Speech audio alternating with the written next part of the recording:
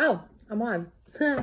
I told you I'm coming back. Okay, so we're going to do a reading for the Divine Femme now. Okay, I'm going to try not to give away too many of my secrets. No, I'm just kidding. All right, let's see what we got here. Please, Spirit, Archangels, Ancestors, give me a reading for the collective of the Divine Feminine. Oh, shit. I give away too many secrets. All right.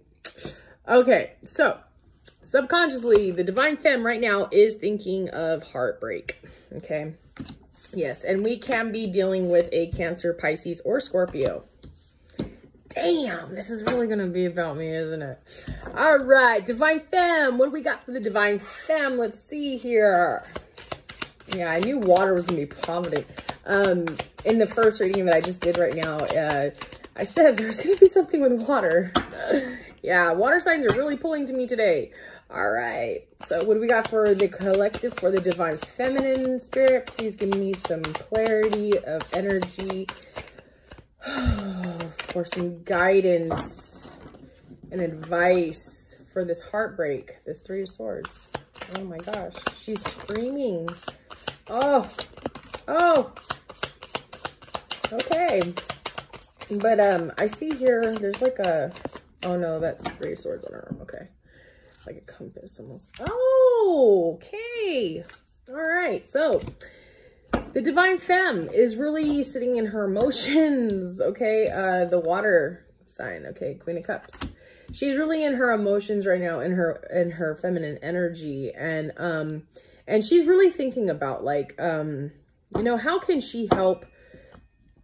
I'm not gonna say this is about me, because it's not really about me. This is a collective reading, but like I really always want to help everybody, and I want to help like people that are having trouble in their marriage, with, you know, the Four of Wands and the marriage card here.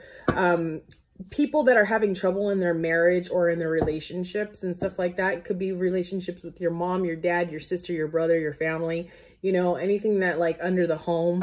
I've been through a lot.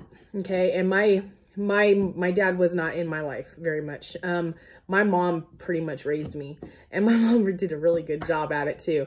We didn't have much money. My dad had a lot of money, and well, my dad was a good provider and stuff, but I'm just, where this is going is I really feel like the Divine Femme, it wants to reach out and communicate about, solving some family, with the Four of Wands, like a family problem.